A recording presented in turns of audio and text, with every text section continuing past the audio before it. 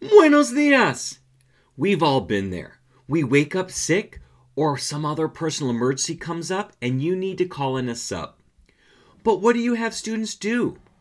Hit that like button if you've ever had to call it a sub at the last minute. I know I have. Now, you don't want to lose the instructional time, but getting a sub that can teach your language, good luck. But I've got your back. In this video, I'm going to show you my no prep go-to sub plan that you can use over and over again and keep your kids on track even when you can't be there. And stick around until the end when I'll share with you my free sub plan blueprint you can download for yourself. Hello, my name is Scott and you're watching Immediate Immersion, where we're all about comprehension-based instruction in the modern language classroom. We'll be right back.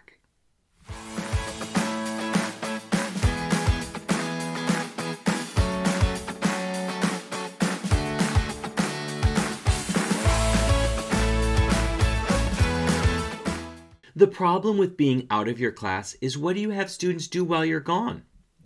Unlike many other subjects, a substitute can't always jump in and teach your class.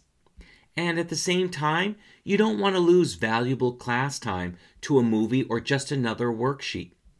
So what's a language teacher to do? My 4-step no prep sub plan that any sub can do is the answer. As long as your sub can manage the class and keep time, they'll be good to go. The first step is to have students write a story. Depending on your class time, have students write their story for 7 to 10 minutes. You can give them a prompt, a topic, some vocabulary, or a picture to write from. Or you can have them write about anything they'd like. It's important to stick to the timeline and that they'll work independently without the use of a dictionary or translation website. Next, have students form small groups of 4 to 6 students depending on the size of your class. Once they've formed their groups, give them 7 to 10 minutes to read their stories out loud to their group members. As the group members are listening to each story, they're to choose which story they like best. This is great for both reading and listening practice, plus students get to show off their language skills and story writing prowess. The third step is to have each group illustrate the story they chose. There should be as many story frames as there are students in the group. So if there are 4 students, there should be 4 story frames. If there are 6 students, 6 story frames. It doesn't matter if one student draws the whole story or if each student draws one frame of the story. On the drawing, there should be no words, letters, symbols, or digits. We don't want the students reading from anything on the picture. The picture is just there to jog their memory as they're speaking. The final step is to tell the story. Each group will tell their story to the class one frame at a time. Each student is responsible for talking about one frame of the story. They should do this by only looking at the pictures and not reading from any notes of any kind.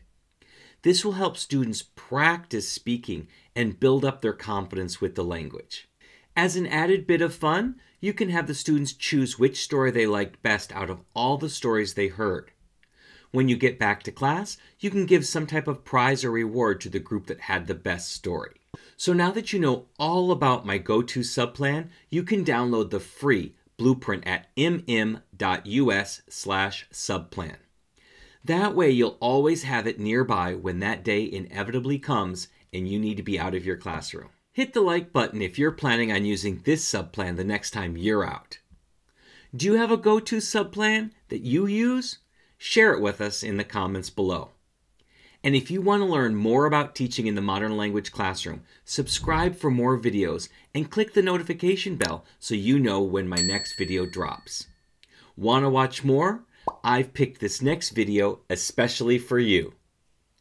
Happy comprehensible input!